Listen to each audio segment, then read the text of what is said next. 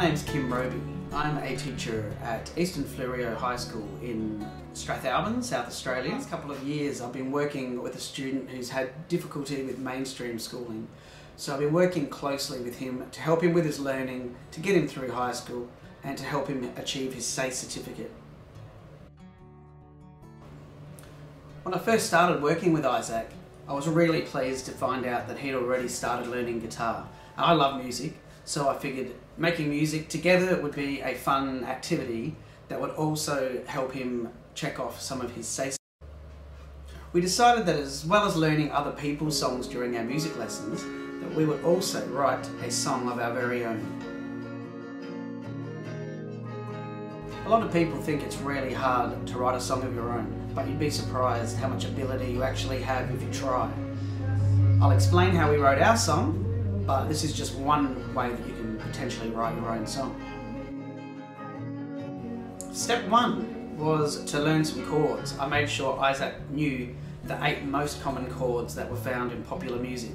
Our song only has 4 chords in it, but the same 4 chords will pop up in so many other popular songs.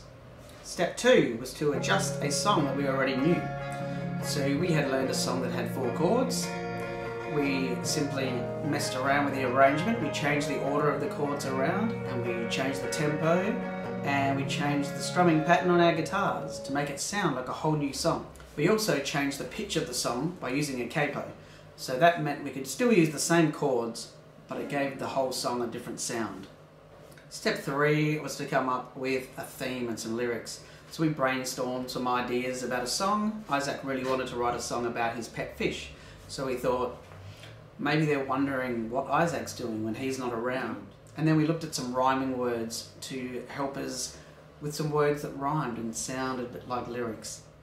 Once we had our lyrics, we thought the song sounded a little bit sad, so we played the chords nice and soft and slow and made it suit the style of the theme of the song. And Isaac wasn't quite ready to sing, so it was my job to sing the lyrics in our song.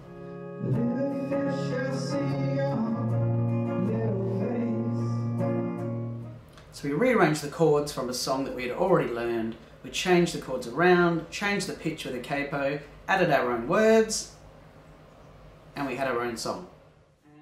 We then recorded our song. We added a few little extra touches to it to make it sound really special. And now we've always got a copy of it forever, and who knows, we might even release it someday. Our final step was to perform this song in front of a live audience. So we decided the perfect place for this was the EFS Performing Arts Centre during our end of year presentation.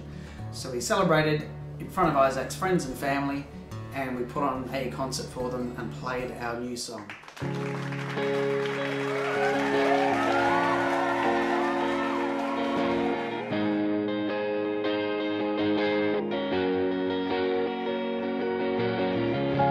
Little fish, I see your little face,